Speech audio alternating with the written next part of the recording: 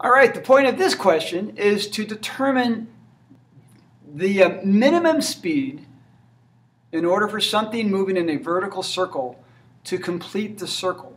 What's the minimum speed at the top for this tennis ball to go all the way around in a circle and not become a projectile? If you're not going fast enough, the tension in the string goes slack, it goes to zero, and the ball's no longer going in a circle. If that happens before it gets to the top, it's going to be going to a parabola, all right, because it will go into free fall. Boom, all right? So think of a couple of examples, other examples. Say you have a bucket of water and you're going around with a bucket of water. How fast do you have to go at the top so the water doesn't come down and get you all wet, right? Because at the top, if you're going in a circle at the top, when going around at the top, the water's going that way, not down. It's going that way. Just keep going around in a circle and you'll be all right. But there has to be at least some minimum speed so the water doesn't become a projectile and get you all wet.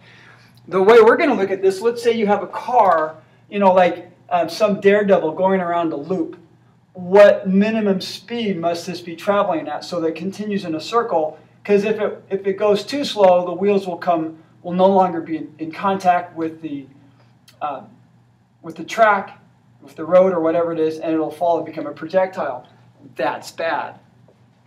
So what minimum speed must it have at the top so that it continues all the way around in a circle and doesn't go airborne? Okay?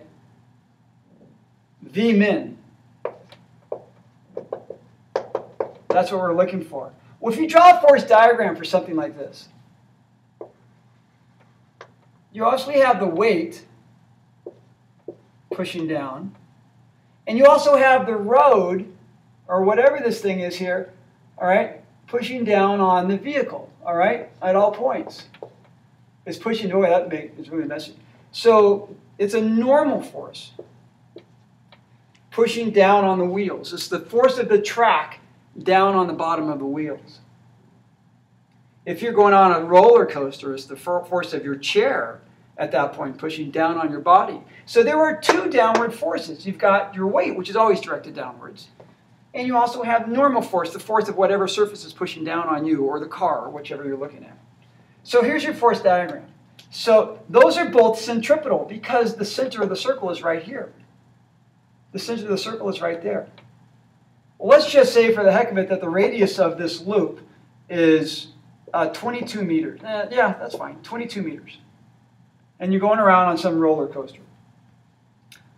What's the minimum speed in case you forgot to fasten your seatbelt so you don't fall out? This could also be somebody like in an airplane doing some aerobatics. And what's the minimum speed so they don't go plump and fall out?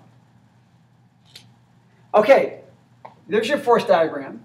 So your net centripetal force is the sum of everything pointed down. There are two of them. The weight plus the normal force. And that is going to equal, of course, centripetal force is mv squared all over r.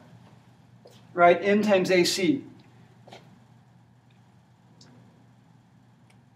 Well, the slower you go, when you're going in a circle, you don't change the radius of the circle, you don't change your mass, and you don't change your weight.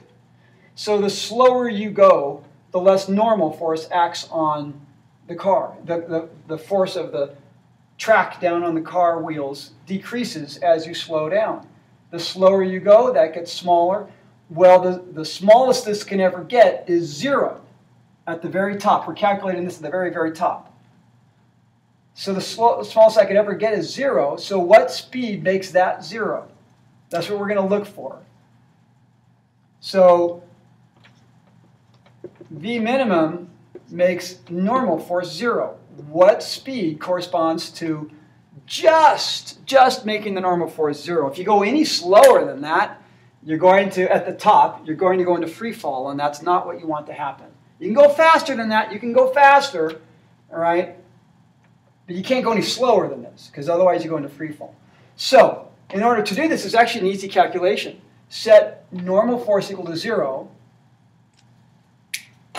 Therefore, you know that weight is mass times g. So mass times g, that's weight, mass times g, equals centripetal acceleration, centripetal force, mass times centripetal acceleration, v squared over r. Notice you have m on both sides of the equation, so those cancel. So the interesting thing here is that v squared over r, as you all know, is centripetal acceleration, AC, is provided by g, 9.8 meters per second squared. Solve for v. This is v min. Minimum speed equals the square root of g times r, which is the square root of 9.8 times 22,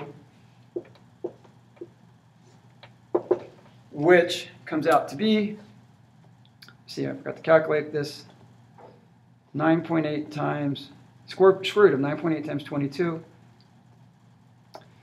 is 14.7 meters per second. About 30 miles per hour.